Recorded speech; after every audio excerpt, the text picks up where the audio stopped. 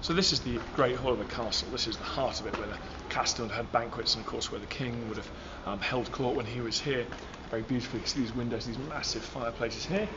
It's a bit chilly here in the winter, so those are perfect. But what's very unusual about this particular great hall is it's not straight, it's not rectangular. It actually has a strange kink in it. So it goes sort of around the bend. That's very unusual at Conwy, and it's all to do with the geography of the rock that the castle's actually built on. It gave a bit of a headache for the architects, but it had to be built into the military defensive structure of this rock.